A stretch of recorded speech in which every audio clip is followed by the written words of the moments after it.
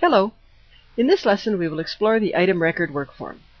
To open an item record workform, either click on the item record icon on the shortcut bar, or click on Cataloging and select Item Record.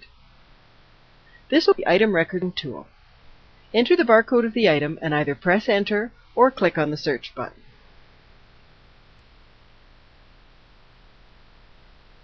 To open the item record workform, double-click on the item that you're interested in.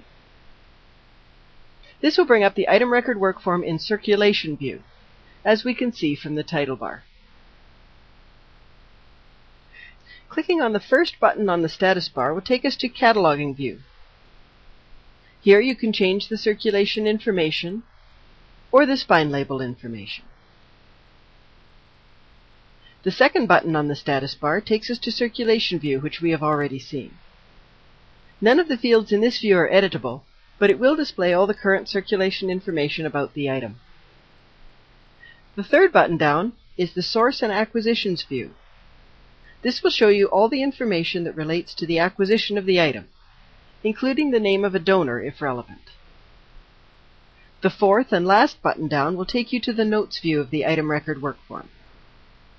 This is where you can see any notices, add or edit any public or non-public notes, as well as add and edit any blocks on the item.